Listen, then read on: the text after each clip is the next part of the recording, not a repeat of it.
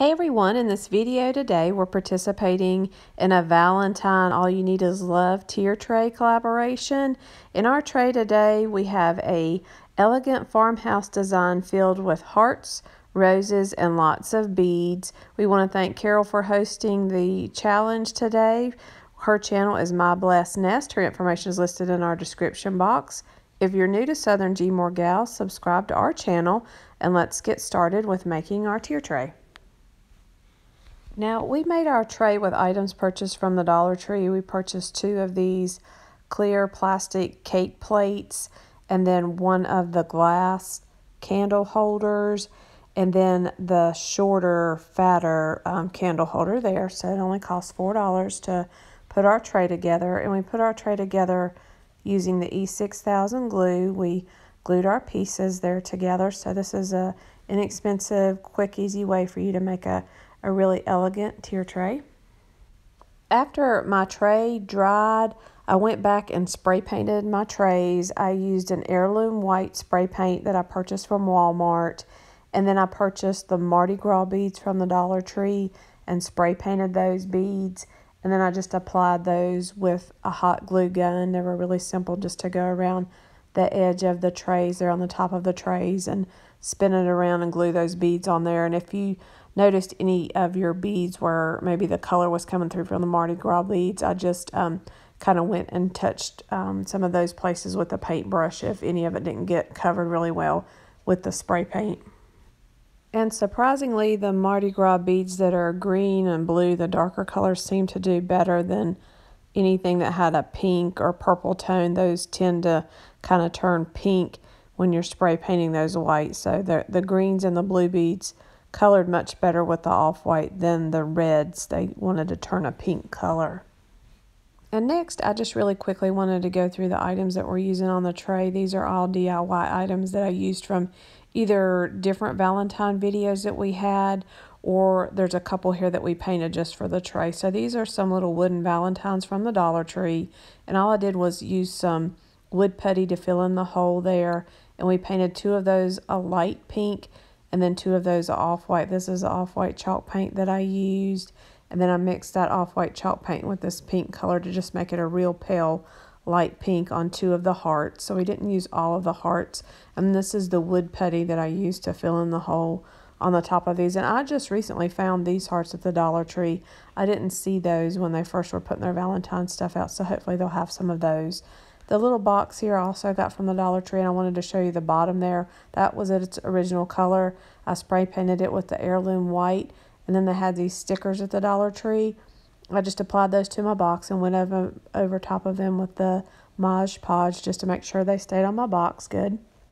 And these are the standing hearts. Everything to make these I purchased from the Dollar Tree. I actually had the stands left from a snowflake DIY that we had. But that is the larger heart that I just showed you. I painted white. This is the pink heart, was one of these chalkboard tags. I just filled in the hole, flipped it over and painted it pink. I glued the hearts together with a glue gun, and then I went around the hearts with the beads and glued those on with the glue gun. Those little wooden dowels are from the Dollar Tree. I just stained that a wood stain, and then the stand is the little flameless candles from the Dollar Tree, and I just took out the light bulb part or the flame part and glued the dowel into the stand with my glue gun. Now these little cups came in I think there was a 6-pack from the Dollar Tree, and they had a couple designs. I was trying to stick with everything that was white, so we're using a couple of those little cups on our tray. And then we have some of the roses there we purchased from the Dollar Tree. And these roses are kind of an off-white with a light shade of pink on it. And this little bottle also came from the Dollar Tree, and they had a couple different shades or a couple different colors. This one has a slight pink tone to it. And this heart here was also in another Valentine DIY that we had. I had a red heart in the center instead of a pink. That was a wooden heart from Michael's, and this is just a canvas frame from the Dollar Tree. And I had just removed the canvas around the frame, stained the frame, and then painted the canvas off white. So I'm going to start putting my tray together on the bottom. I'm just putting my little Valentine box here, and I tried to put the lid kind of covering the center of the tray. And then I put my little cup on the right side, and I was just trying to fill in with these little wooden hearts. So I'd put one of the pink hearts into that cup on the right side. So I'm going to put one of the standing hearts in the back there, and this one is a slightly shorter than the other standing heart, so just make sure that your heart will fit up underneath here when you're judging the size of that dowel. And then I'm just taking some lamb's ear. I purchased the lamb's ear from Walmart. They're about $2 for a pack, and I just clip that apart, and then I'm going to apply some of my roses. I tried to position the roses facing opposite directions from each of the tiers on the tray. So one is facing to the left, and then the other one is facing to the right on the top of the tray. I'm going to take one of the off-white hearts here and lay that in the front there. And then I'm going to take some of the beads here and just kind of lay these across wherever you want to fill in, or kind of sprinkle these across. I am going to take a pink heart too. I didn't catch this on the video here, but I'm going to show you a picture of it. And I'm putting one of the other wooden pink hearts there in my box. So you'll see that here in just a minute. And that's going to complete the bottom tray. And here's a little clip video of the completed bottom tray there. You can see the wooden pink heart there on the left side. So there's one on the right, one on the left that are light pink, and then an off-white one down in the right front side. This really looks great. I think this is one of my favorite trays, this off-white. I love the look of it, and with the beads on it, really makes it have that elegant Valentine or romantic Valentine touch. So we're going to move on to the top tray. And first I'm going to start off with the glass bottle. And it's a little bit heavier, so you want to have that in the center just so the weight's going to be more supported there. And I removed the lid on there because we're going to put some roses in there at the end. I'm using one of the paper bowls or the little paper cups here just to raise up that frame so it'll be a little bit higher. And you won't see that once you get your other items here on your tray. You may have to put something in the back of the cup, like another little bottle or something, just to hold your frame in place good. Mine kept wanting to fall over sometimes if there's any movement, so I did put a little bottle back there behind it to hold that frame in place. And then we have this is our taller standing heart here. I wanted to position that to the right of the frame there. And then I'm adding another one of the little paper cups. It has 3 of the rosebuds in it. And then we're going to put the lamb's ear, and I wanted this facing in the opposite direction of the piece that's on the bottom tray.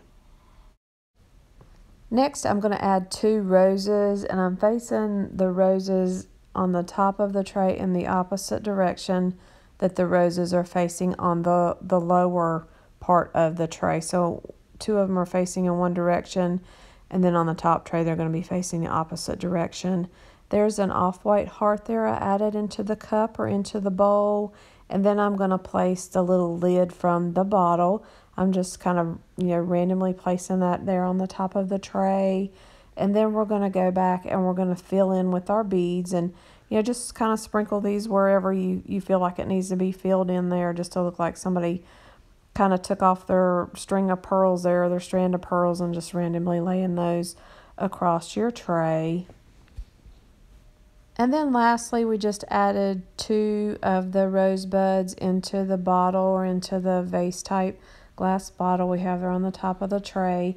And this completes our top tray. So I just want to go over so you can see all the items here, and then we'll show you the whole tray together. I love the way the off-whites and the really light pink really have that farmhouse romantic type Valentine vibe to it. Really completes the tray. Makes it really elegant, really romantic feel to the tray. We hope everyone enjoyed our tier tray design today.